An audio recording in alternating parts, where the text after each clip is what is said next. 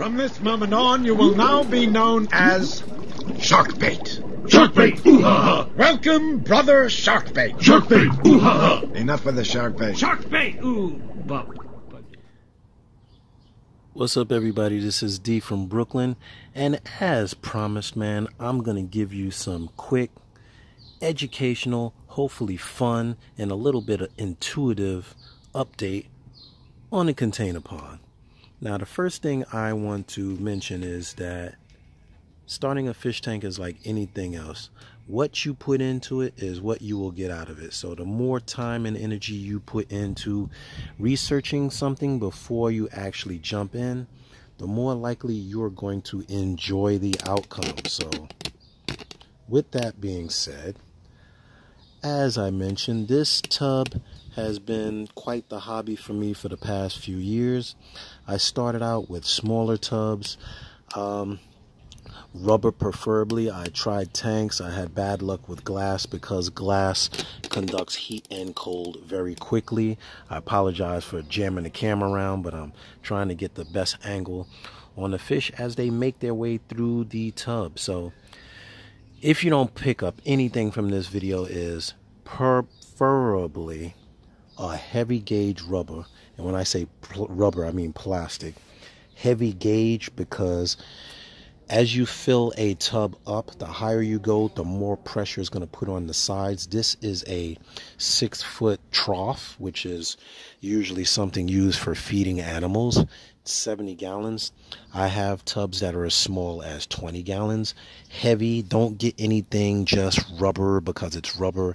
Make sure that the top half is pretty thick because it will bow out. And when it bows out, because it is hot and cold outside due to the changing temperatures, you are more likely to end up with a crack. So keep that in mind when you get in your tub.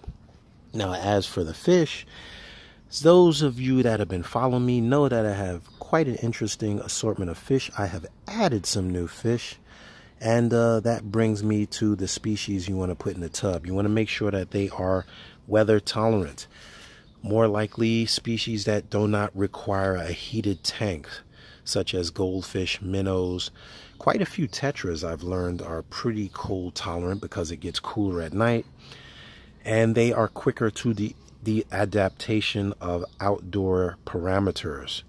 You want to keep it out of direct sunlight. How I do that is because I have a nice little garden area. I'm going to move the camera for a minute. Hopefully you don't jostle around. It is nicely shaded by my grapevine. Very well shaded. And I've added quite a few vegetables and fruit vines such as my raspberries, strawberries, and look how long that is. Look at this. It's reaching towards the fence. I got to kind of push that up. I have lilies, daffodils, and things to keep it interesting. And also, if you're going to feed your tub, one thing you'll learn is still water is a breeding ground for mosquitoes. So if you're not going to have a pump in it, this has solar powered pumps. I'm going to pause and take this off the tripod for a second.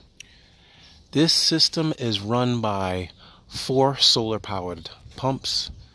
I had to expand my trellis up there for my solar panels. 1, 2, 3, and 4 here.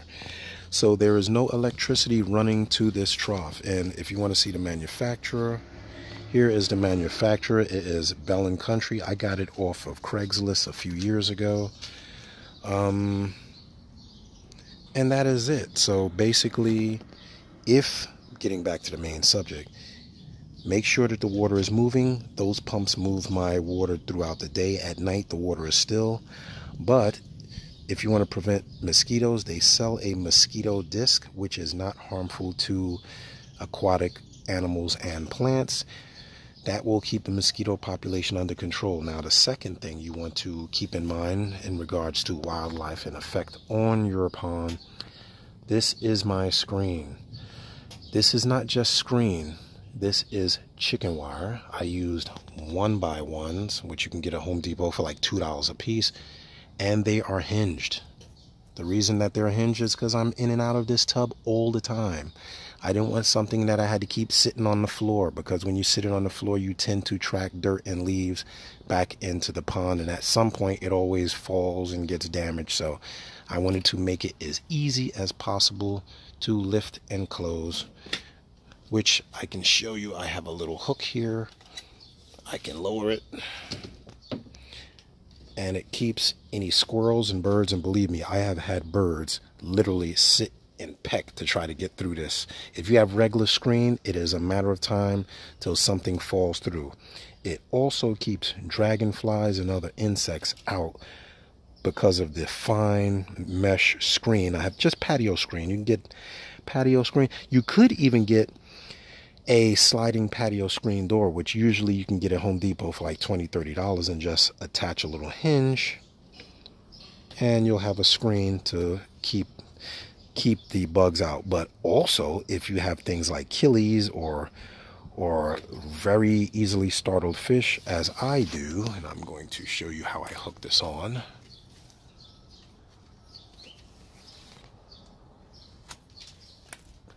It keeps the fish from jumping out.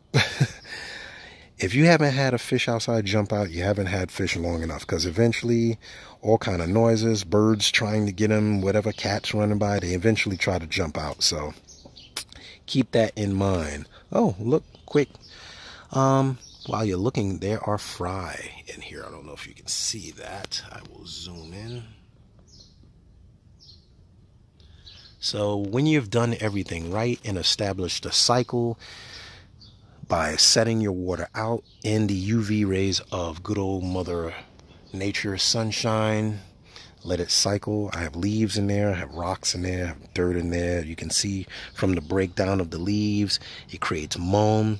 The fish lay their eggs in the moam. They like to nest in it.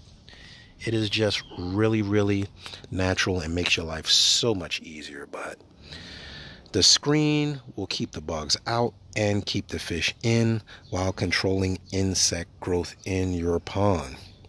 Now, speaking of cycle, you'll see I've had fish in here. That doesn't mean I just pour water in here. This is rainwater. I did it the hard way. I let it fill with rainwater over the course of weeks. And it doesn't take long if you have a big enough area for water to get into the tub, as this 6-foot does. But the rainwater, best thing for the fish. No pollutants other than, I guess, acid rain if you want to go all into it. And plants. You can see my homemade pots. If you haven't seen how I make my homemade pots, you can check it out on YouTube. I show you how to make these out of soda bottles, soil, and gravel. So check those out.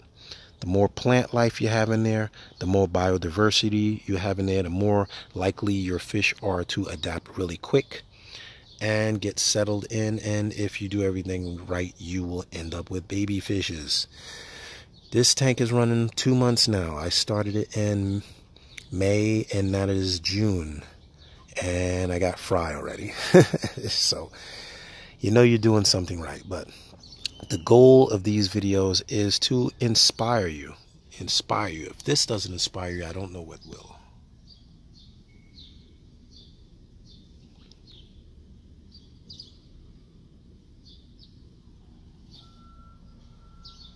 So, yes, my fish are spawning. I have some new additions. I'm going to put a picture up in the right-hand corner now. I'm going to put the name of the supplier. I got some brilliant species. If you guys aren't familiar, my Monrovii killies that I've been keeping in the house, I've moved some outside, and I'm hoping that they will adapt to these living conditions. Look at this humongous snail over here. There's such a glare you can't see it, but right there it is. That dot is a humongous snail. And here's another one. Humongous snail. So that is the fun in the hobby of seeing what will adapt, seeing how it just does well without you. The beautiful thing about having moam and leaf litter and so much in the tank is rarely do I have to feed these fish, because as you can see, the fry will nibble on the little natural plant matter and mulch that is in the water column. So all I do is add a little really finely crushed up flakes. As you can see here, it's really fine. You can't even tell I've added anything. And they pretty much feed themselves. You'll see them digging through the mulch. If you look real close, they dig through the mulch and they pick through the leaf litter. These are naturally herbivores. The Daniels even pick up through it. Have celestial pearls in it. Have longfin leopards from last year that have grown. You can see they're pretty much full size. I'm trying to get a snapshot of the killie swimming by, but anyway, you get the gist. So, good water, patience, natural biodiversity, and a little bit of patience and a little bit of studying. I'm no stranger to watching some of you guys' videos. I watch quite a few of your videos. Sometimes you come up with really good ideas that inspire me to come back to the tub and try them out. So share your information, because sharing is caring. Take your time. Enjoy the hobby. If you find yourself really working hard, you're not enjoying it, you're not likely to get anything good out of it when you don't feel you're enjoying it. So enjoy what you do. Take your time. Give a blessing, get a blessing. Look at these guys. These are 3 big females there. Look at them, all big like houses. Let me focus here. They are big as houses. I mean, I can imagine how many fry I'm gonna have by the end of the season just in these bright orange mollies alone. There's a sailfin in there somewhere. And I got a lot of fry, and I'm expecting a dozen more. Now that the temperature is rising, let's see what the temperature is. I have my little floating thermometer jiggy here. Oh yeah. Let me see, I don't want to drop my phone, but it is in the almost 80s. It's in the mid 70s, about 77. It's in the green, baby. What a difference a couple of warm days makes. So, yeah, look at that snail. Look how fast it went up the wall. I have this serious infestation of snails. I kind of give up even trying to catch them. I kind of give up. But this is it. You can do it.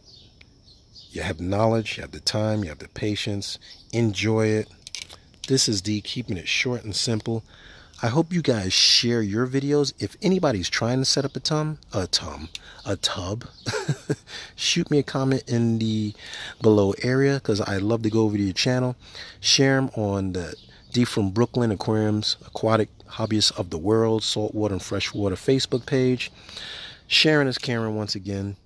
Love, peace, and hair grease. I'm going to sit back and enjoy the hobby. I hope those little tips and words of inspiration lead you guys to give it a shot, because it's really well worth it. I want to say a lot of the fish that come out of this tub at the end of the year, I donate to my local senior centers or schools where they have aquariums set up, where that they can learn and set up and maybe inspire the future hobbyists of tomorrow. So if you can do a good thing, do it. I'm going to be out on that note. Love, peace, and hair grease, everybody. See ya.